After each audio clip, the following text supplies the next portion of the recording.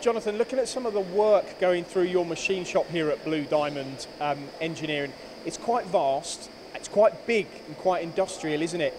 Is that why you bought this Correa machine? Yeah, definitely.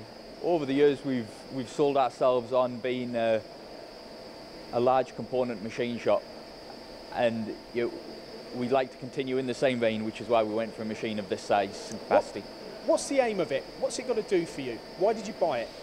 Well, it replaced, I think it was a 1970s 3+2 axis machine that had a manual rotary head on it, where now this has got an automatic rotary head, I think rotating at about 0.02 degrees, so it pretty much gives us the ability to achieve any angle we want. And because we've not got we no longer need an operator to stand there and cock the head in and set it. That must have taken hours to do that on different parts, continually resetting the machine. Oh, it did, yes. Yeah, and I mean, because like you say, this can get to 0.02, I think it is, yeah. So it can get to millions of different positions. But most importantly, I think when it's in those positions, it's pretty rigid, isn't it? Is that your ambition as well, to be able to machine parts faster as well? Yeah, definitely. I mean, as you can see from what's in the shop at the moment, we do a lot of fabrications which have a tendency to vibrate. The more rigid the machine is, the more rigid your setup is, the less tendency you've got for vibration, the better product you're going to get off the machine. Yeah, because I mean, this RAM, it's like a new concept of machine, isn't it? The structure of it, the stability of it. Yeah. Even when it's extended like you see at the moment, you can still, there's no compromise in how hard you can hit parts. No. 52 kilowatts of power as well, I believe. Why did you go for Correa over and above the points we've mentioned? Over the past year, we've sort of built up a good working relationship with DTS, and when they found out that we were looking to replace our old 3+2 axis machine, their sales rep came on site and proposed this machine. We reviewed its capacity and its specification, and we felt that it fitted what we do at Blue Diamond very well, and also gave us the ability to sort of expand into other markets. Yeah, you've got other opportunities as well now, I believe. Did you have a tool changer on your last machine? Or was it did you have to change the tools manually as well? It was all manual tool change.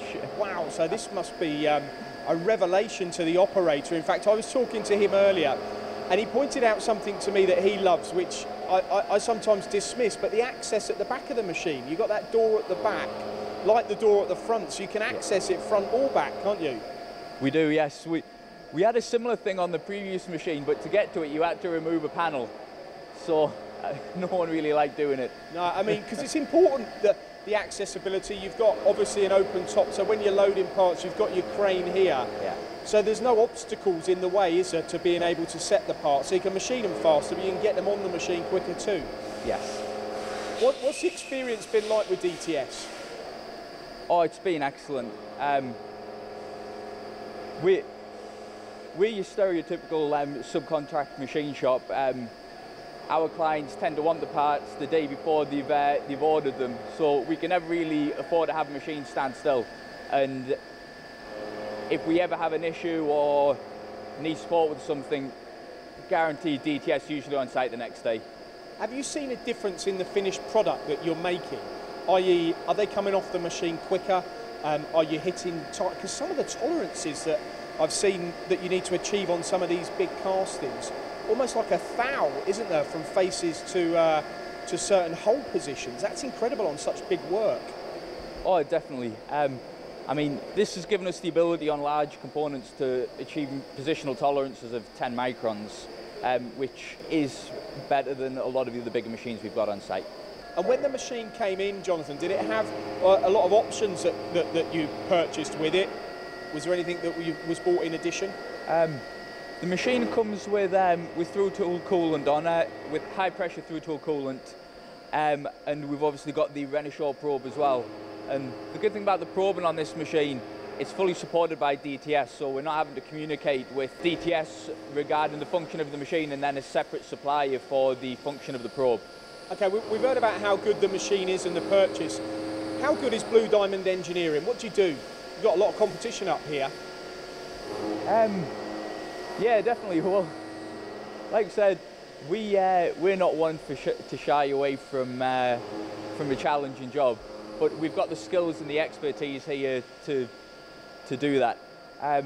The industries that we typically serve are the machine build, steel making, oil and gas, aerospace, automotive, and with these two new machines, the DMG and the Correa, it's going to open up new industries such as the medical sector and mold tools.